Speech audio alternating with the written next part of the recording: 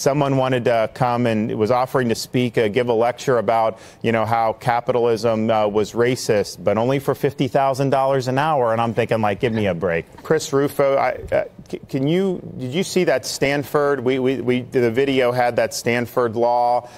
Can you, I think that there was DEI officer involved in that. Do you know the background of it? Can you talk about that? Yeah, there was a federal judge that was speaking at Stanford Law School, and students came to protest. They heckled him. They tried to shut down the conversation by disrupting the speaker, which is a violation of university policy. So you've invited me to speak here, and I'm being heckled nonstop. And I'm just asking for an administrator to sign the That's an Your racism is showing. But the twist on this story is that one of the DEI directors of Stanford University actually joined in with the student mob, joined in denouncing the speaker and said that this conversation was unsafe. It was making her uncomfortable. And she said that the person shouldn't really even be speaking. I had to write something down because I'm so uncomfortable up here. And I don't say that for sympathy. I just say I'm deeply, deeply uncomfortable.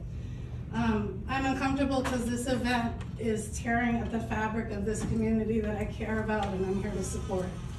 And I don't know, and I have to ask myself, and I'm not a cynic to ask this, is the juice worth the squeeze? Is this worth it? It isn't a setup. But for many people in this law school who work here, who study here, and who live here, your advocacy, your opinions from the bench land as absolute disenfranchisement of their rights and does land. Let me please.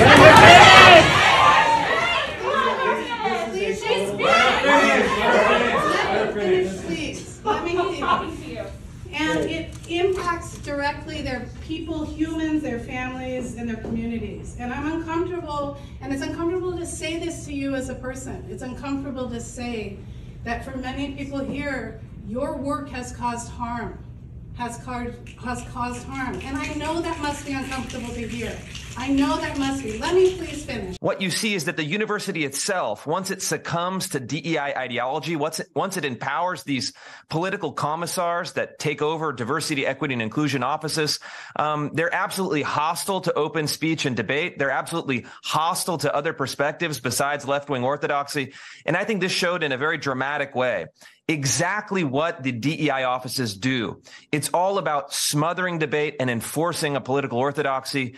And the more we can do to expose it, I think that the people in the middle of the country, people in the kind of rational center, are going to say it's not a good use of money. It's not a good thing for university culture, and they'll want to get rid of it.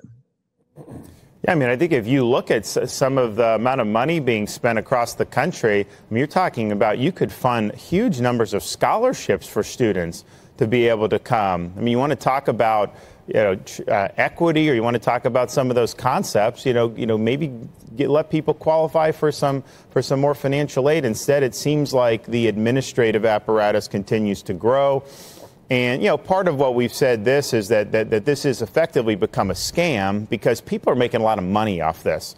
So, Chris, can you talk about kind of the industrial complex that has developed around ideas like CRT and DEI? Because I think I saw one thing. It's like someone wanted to come and was offering to speak, give a lecture about, how capitalism was racist, but only for $50,000 an hour. And I'm thinking, like, give me a break. The communists are always the best capitalists historically, but this is a real thing. I mean, many universities around the country, including taxpayer-funded universities, have DEI bureaucracies that are spending 10, 20, 30 million. University of California, Berkeley, I believe, is spending $25 million on its DEI office.